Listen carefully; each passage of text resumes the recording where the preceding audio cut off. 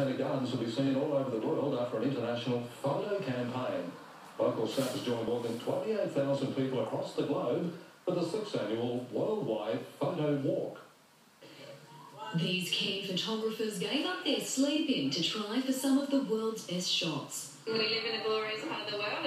I think it's really important to learn some new skills and appreciate where we live.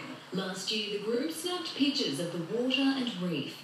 Totally changed the scenery. This year we're doing botanic theme, so we've got a lot of the wildlife and the bird life and that type of thing around. Big snakes, scrub turkeys, giant mosquitoes up the Red Arrow. I think we'll be good. The event caters to every skill level. It was the first time some locals used a camera, while the more experienced relished the chance to pull out the big lens and get creative. I've had a chat with some of the photographers already this morning, and they're saying that it's really put them on the spot. Different area, different format, different way of shooting. But Queensland's natural beauty makes it easy to shoot.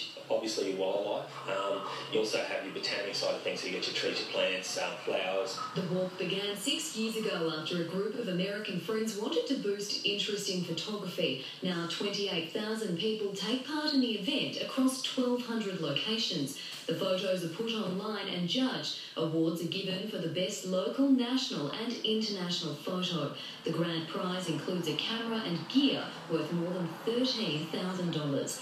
To view the photos, visit worldwidephotowalk.com. Kendall Gilding, 7 News. That's Sports Night out.